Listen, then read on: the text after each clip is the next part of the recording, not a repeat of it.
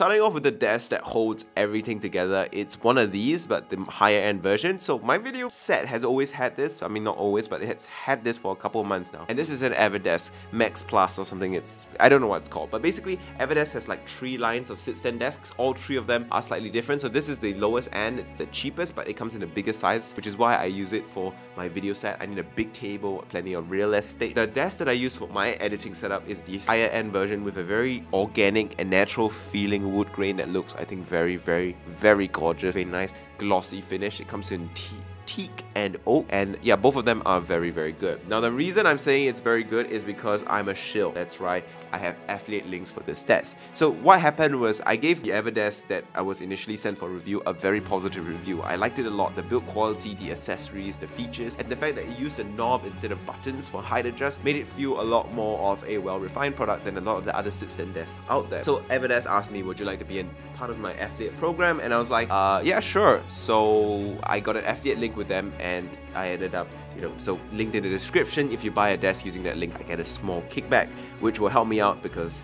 I am going to be creating some new channels. This channel will be dead, which means no income from sponsored videos anymore. But either way, I really do like that desk, which is why I agreed to the affiliate link program in the first place, and I think it's very, very nice. It's comfortable. The ergonomics of a sit-stand desk are underrated. Like, it helps you stand, which is comfortable. It helps you adjust the height to exactly and precisely what is comfortable for you. And it's also just very convenient. Like, if you want to reach the cables and manage your cables underneath your table, which is something that I don't do because I'm lazy, you can just kind of raise the table and then have more space and stuff like that. It just makes a lot of sense. I like the EverDesk Max Plus series, X Max tables, all that stuff. Just check it out. Link in the description. If you buy that link, I get a kickback, and you will be helping me out here quite a bit. Moving on, let's talk about the displays that I use, and the main reason I'm actually doing this video is actually because of these displays. I agreed to Huawei, and I told Huawei that, can I have this MateView display that I reviewed and I really liked? In exchange, I talk about how I use it in my editing setup, so this is that video right here. This is the Huawei MateView, and in my review, I absolutely loved it. Like, I really, really liked it. The 3:2 aspect ratio was the killer feature for me. A lot of great real estate,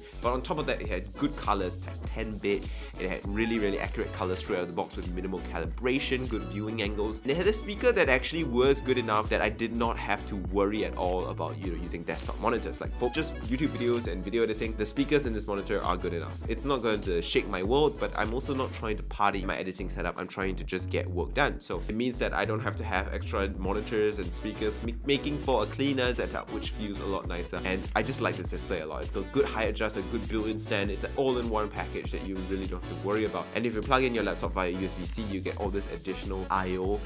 Like, it becomes like a USB port hub, which is super, super convenient. The audio running through DisplayPort into this monitor, so I have the speakers on by default, but if I need better audio quality, I plug my headphones into the headphone jack inside the monitor, and it auto switches, and then boom, I'm just listening to audio via my headphones. Very convenient, very clean setup. Secondary monitor is vertical. This is like just a ViewSonic 1080p display. You can never have enough screen real estate. Now, after you use 2 monitors, you can never go back to a single monitor setup. It's just painful.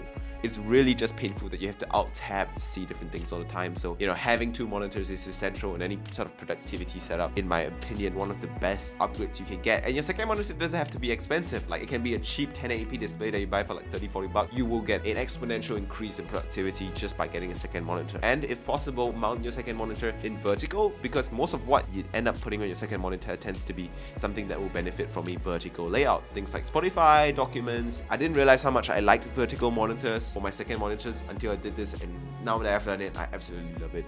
Definitely recommend. As for keyboard, mouse, mic, mouse pad, these are like your standard desk accessories. Nothing's really changed here except for the keyboard. It's the KBD Lite R3 from KBD Fans. It's got Arco radiant red switches, although I think I got scammed and it got CIY radiant red switches in the mail. Lubed with Arco double shot Night Runner keycaps. These are really nice keycaps. I like this keyboard. It performs very well. It's very thocky. Sounds great. I love it. The mouse here is the TechWear EXO. This was sent to me by TechWear, and I really liked it. Not for gaming per se, because it's too heavy for Valorant, but it is definitely very comfortable for video editing. It's very accurate with amazing battery life, though I just run it permanently plugged in because I don't care and I'm a thug. In terms of mic, I use a Blue Yeti. This is for just like short insert blue, voiceovers. People say it doesn't sound that great, but frankly, it's good enough. Apart from that, we've got a few other small knickknacks. I mean, SD cards, vernier calipers, props, a bunch of messy things, and just like this little koala cup that my sister gave me, which I always have to shout out because if not, she will scold me. Let's talk about my PC, which is the last but not not least, part of this, you know, editing setup tour, I think a lot of people want to know what the hell this PC is.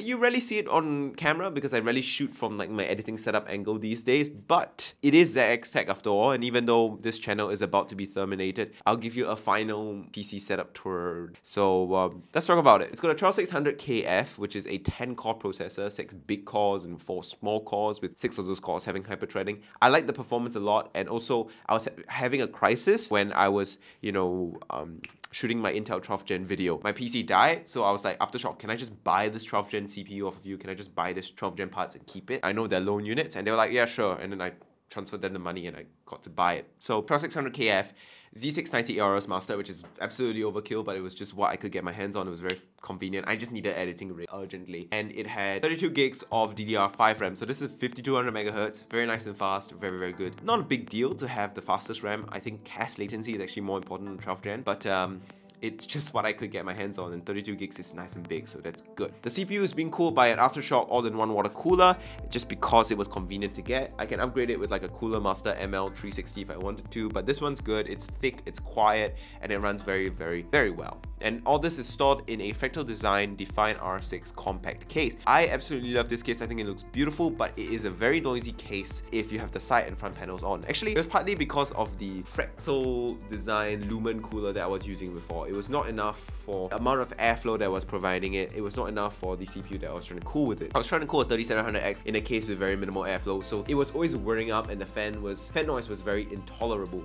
So what ended up happening was I was like, screw it, and I removed the front and side panels with the Define R6 compact and just ran it like that, and it ran a lot more quiet because it was getting so much airflow. The fans never ever spun up. But now that I have a more beefy Aftershock cooler that's thick and it doesn't have to spin up as much, I actually don't need to remove the side and front panels. But I kind of like how it looks. It looks very ratchet, very Mad Max-ish, very rundown, which is kind of my whole channel's aesthetic. And it runs very quiet and ultra silent, and I frankly think that it's quieter to run this PC case without side and front panels than with side and front panels, because side and front panels just suffocate the hell out of it, which is frankly very annoying. As for power supply, this is the Fractal 1000p Ion power supply. I've talked about it in the past. It's overkill, 80 plus platinum, but it's good. And for GPU, we're running a 3060 Ti. This is a Zotac Mini one. It's just the cheapest I could get. As for SSD and storage, we got two 1TB SSD here. One is a Samsung 970 EVO, I think it's called, and then the other is the Gamix S11 Pro SSD. Both are nice and fast. I think one of them is Gen 4, but frankly I don't care, because for video editing it's very hard to tell the difference, and when transferring footage from NVMe SSD to the other, it's kind of like